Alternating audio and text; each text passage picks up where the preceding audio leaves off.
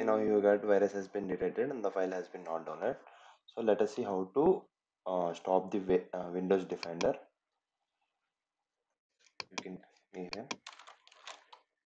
go to settings, yeah, update and security, yeah, Windows and security, virus and threat protection. Just minimize. Go to this virus and threat protection. This is the option which you have to be turned off. So manage setting. You have to turn off everything. This. If this one also is like this, you have to turn off this also. Like every 1, 2, 3, 4. All these 4 has to be turned off. Now let's see.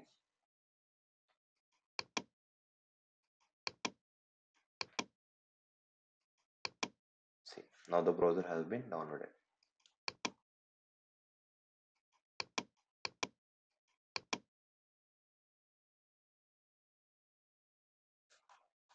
Now let's check whether the browser is installed or not installed. See, secure exam browser has been installed successfully.